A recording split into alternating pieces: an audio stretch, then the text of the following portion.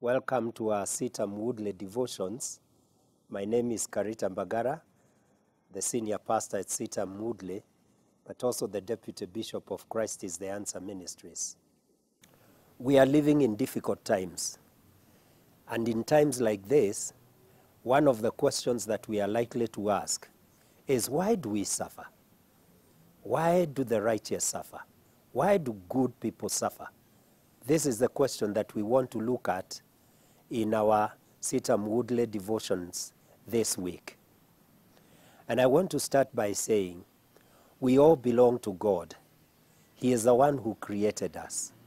And because of that, we are completely tied to Him. And we live for His pleasure.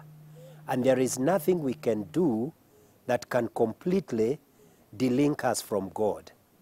Consequently, when our father Adam, from whom we are all coming from, sinned, we also sinned. And because of that sin, the punishment that was placed on Adam is passed down throughout generations to all of us. I find that Adam was told to leave the garden. In other words, he was thrown away from the presence of God.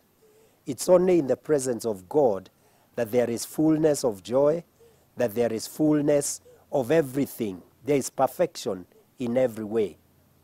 But when we are away from God, things are not like that. And consequently, we inherit, the punishment that came to Adam. We also find that the ground was cast on behalf of Adam. In fact, he was told that he will eat out of the toil of his labor. He has to labor. And so the origin of suffering is because of the fall. It is because we fell short of the glory of God. When we fell short of the glory of God, we also exposed ourselves to the manipulation of the devil. And the devil seems to be in contention with God. He is always doing anything that is anti-God. He is given to opposing what God is doing and what God is up to. We see this in the life of Job, who was a righteous man who lived right. But the devil wanted to show that Job was, following God because he was interested. He stood to gain something. In other words, he had an ulterior motive.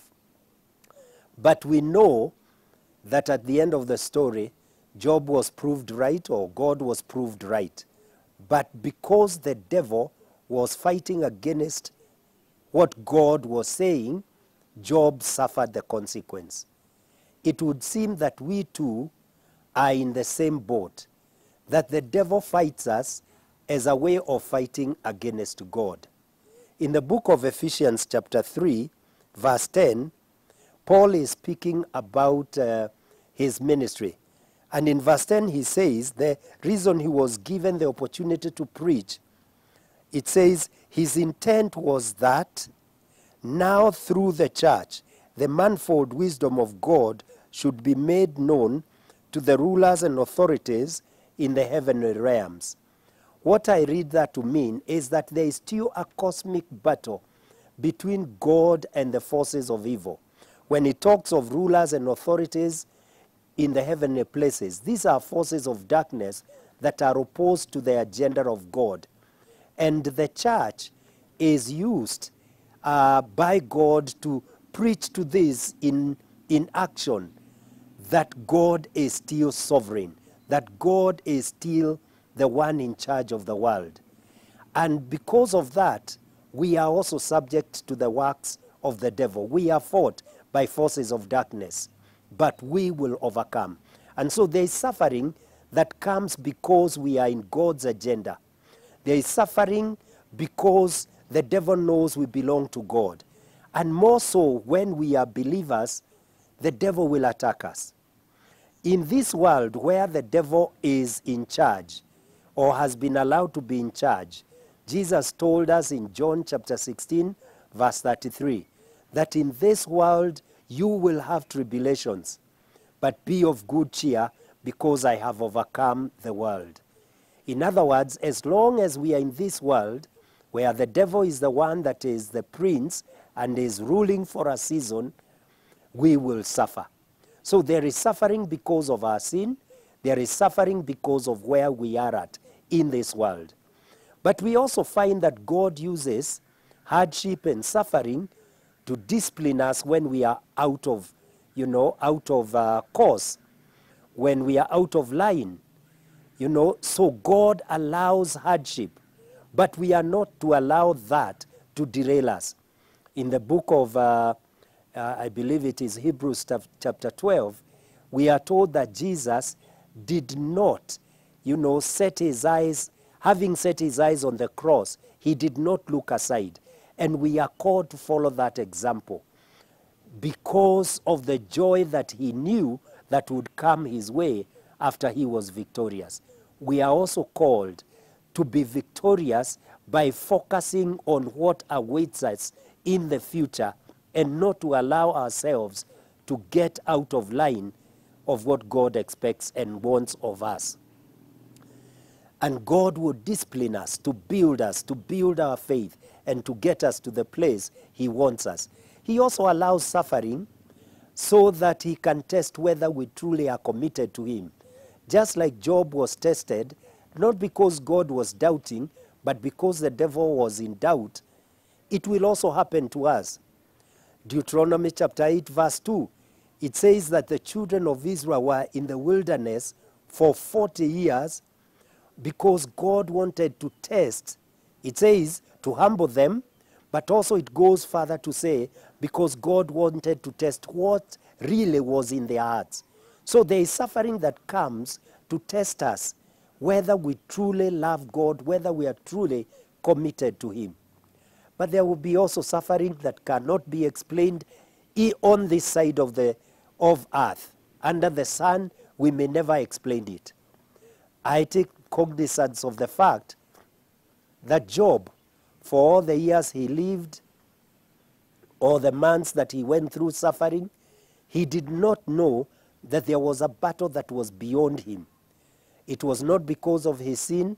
In fact, chapter 1 says that Job is a great man and God gives him a great commendation.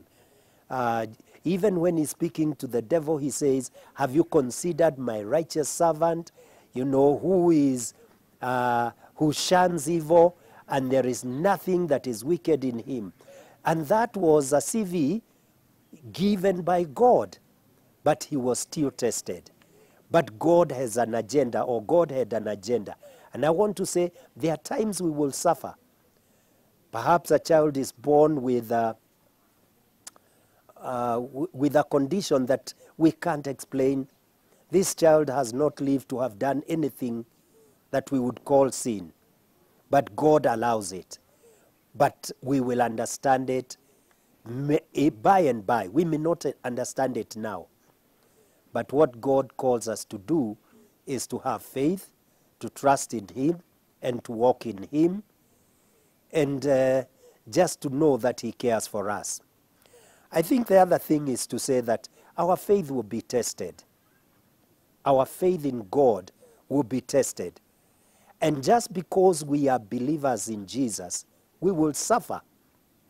Just like, other believers who have gone before us, they have been opposed because of their faith in the Lord. So there is suffering that comes because we have put our trust in God. There is suffering that will come because others have made decisions. Our leaders have made decisions that cause us also to suffer. For example, in the book of Hosea chapter 4 verse 6, the Bible says, my people are destroyed for lack of knowledge. It continues to say, because you have rejected knowledge, and this is the knowledge of God, then I will also reject you. So when we reject God, we suffer. But even beyond that, it says, because you have neglected my law, that's God speaking, then I will also neglect your children.